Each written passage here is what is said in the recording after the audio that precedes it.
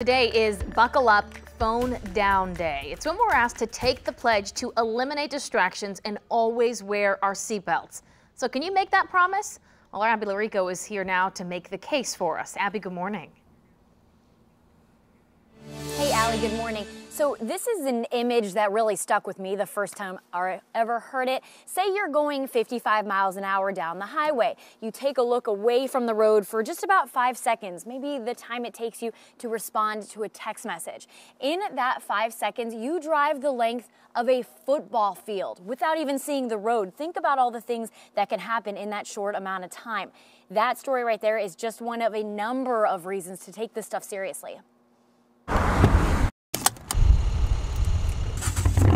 Here's a shocking number. 9 people die every day in crashes involving distracted drivers.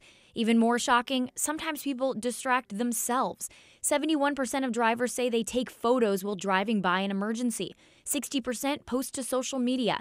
66% email about the situation. And as a result, 16% of drivers have struck or nearly struck a first responder or an emergency vehicle. How do you protect yourself? Buckling up is critical. As of last week, MoDOT says there have been 688 people killed on Missouri roads. 60% of those people were not wearing a seatbelt.